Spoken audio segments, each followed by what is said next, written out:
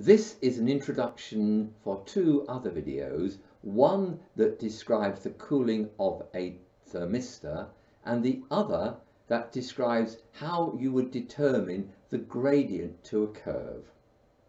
And the gradient to the curve is most important in the experiment about the thermistor because it requires you to find the rate of cooling of the thermistor at certain temperatures.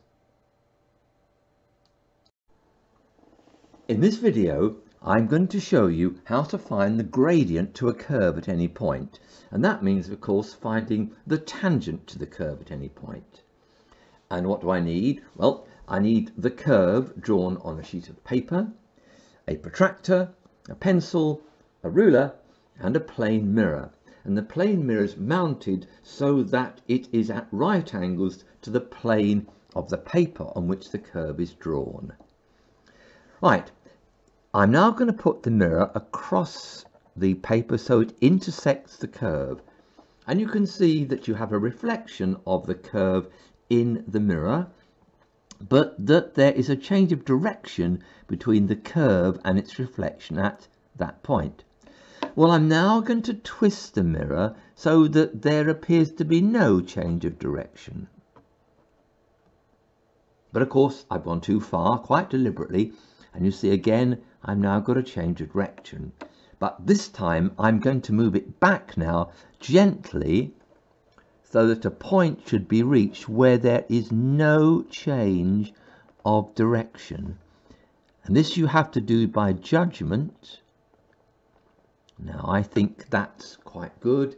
I think that moves quite smoothly, the reflection and the curve. Very tricky to get just right. I think that's it there.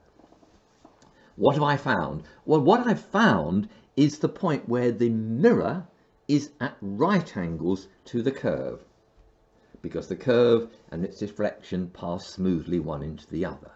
So I'm now going to mark the position of the mirror very carefully at the back here, there and there. And now take the mirror out of the way. And using a ruler, I'm going to mark this line. And the line I'm marking is a line that will be at right angles to the curve at this point. So there it is. Now with the protractor, and you can do this at any point along the line, if I make just a point here, I will be able to draw a line like this.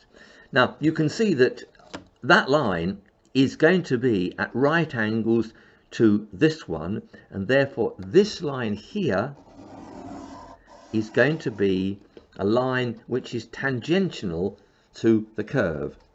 Just to prove that to you, if we put another line there, actually at the edge of the curve, you see these two lines like this are, those two lines are parallel. It's sometimes easier to draw one out here away from the curve itself, but believe me, that line and that line are parallel. So let's now find the gradient of this line, or this one. Maybe you'd prefer to me to do the one that actually touched the curve, so we'll take this one. Right, so we'll do from this point here, this point there, and therefore there. Now, the y value here is 5, 10, 15, 20. Well, that's nice, exactly 25 units on my scale that I've done here. So 25 for the y value, and the x value, these are 0.2 each of the squares here, so that's 0.8, 1.8, 2, 2.2, 2.4, I think 2.5, let's just check that, 0.8, 1.8, 2, 2.2, 2.4, 2.5. So we've Well, that's surprising. 25 divided by 2.5. The gradient then is 10. Believe me, that's pure chance. So the gradient of this curve at this point is 10.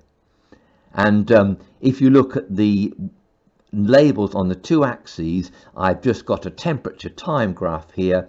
So it is 10 degrees centigrade per minute at this point. So this object was cooling at 10 degrees centigrade per minute at that point, which was at a time after the start of about 1.5 minutes.